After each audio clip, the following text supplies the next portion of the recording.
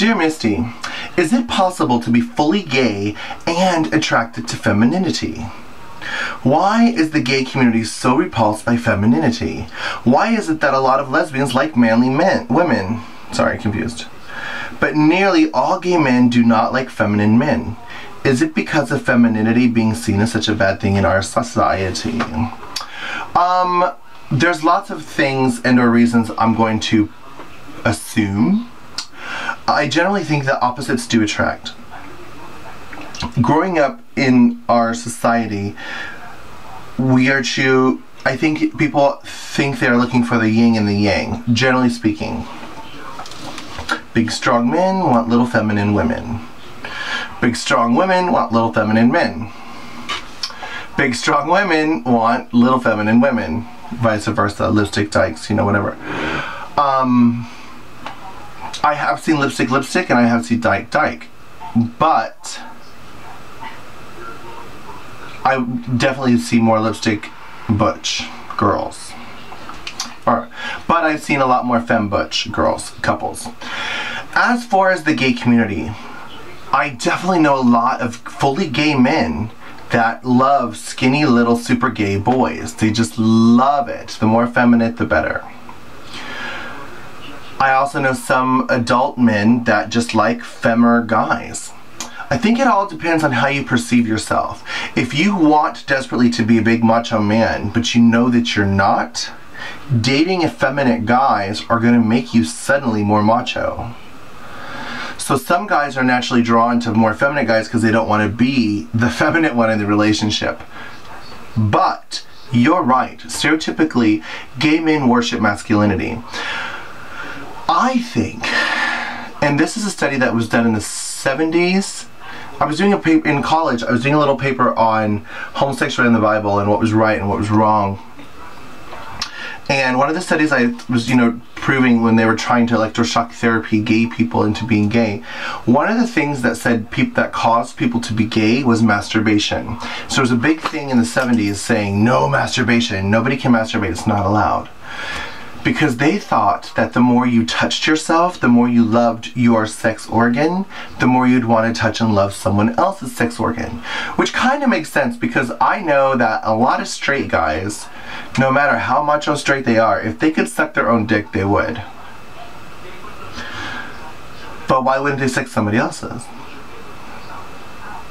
So, if you love touching your own dick and masturbating and playing with yourself, does that make you gay? No, I don't think so. But that's a theory. So if that theory were to be true, it's safe to say that homosexual men are narcissistic, meaning they're attracted to their reflection. And I kind of think this is true because most often I see guys dating themselves. Chubs with chubs, twinks with twinks, leathermen with leathermen, tattooed boys with tattooed boys. And I think, and I know this to be a fact, that in a gay relationship, you're attracted to subconsciously what you want to be. Like if you always wanted to be a big, strong, muscly man, subconsciously, you're going to be very attracted to big, strong, muscly men. If you can't grow a tee but you desperately wish you could, you're going to want to date guys with goatees. Because you're still trying to, like girls would date their fathers, guys are trying to date their hotter selves. But yes, absolutely, I think that if a man is confident enough, strong enough, and secure enough, he could date anybody, masculine or feminine.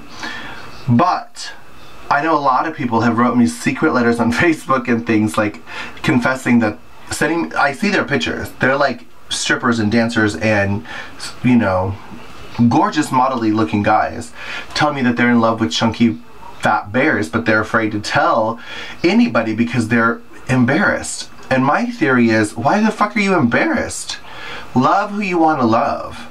If you want to be in love with a tranny, if you want to be in love with a bear, if you want to be in love with a chub, if you want to be in love, whatever, chase your dream. It's your dream. They don't have to live your life. You do.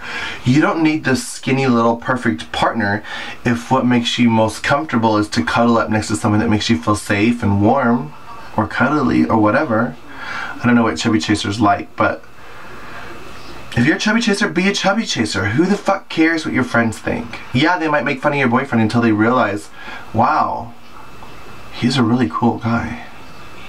How many times have we saw somebody that became a friend of ours or whatever, and we ruled them out because, oh, he's too fat, or oh, whatever.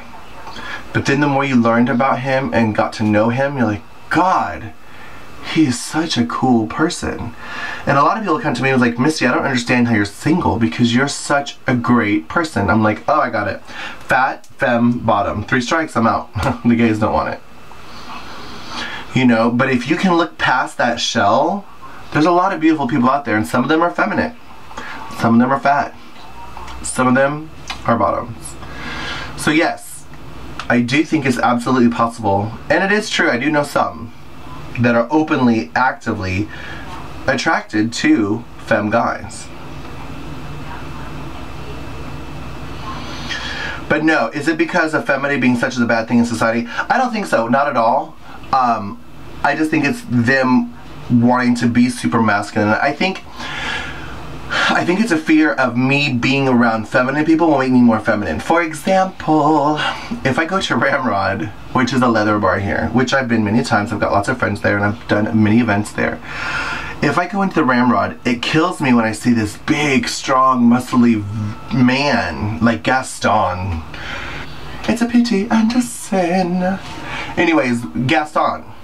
I've seen big, muscly men in the Ramrod come up to me and they see me walking in all fierce and fabulous, and they're like, oh my God, girl, girl, girl, girl! And I just instantly bring out the queen in them, the inner queen in all homosexuals.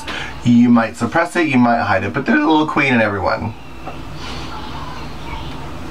And I think that's what they're afraid of. Like, oh my God, I'm gonna flame if I'm with you. And they're so afraid of being feminine. And I don't know why. Because they're stupid. But yes, darling, I don't know, I couldn't tell from reading your post if you were feminine or attracted to feminates. But it's definitely not a bad thing to be attracted to feminates. Loving you is easy.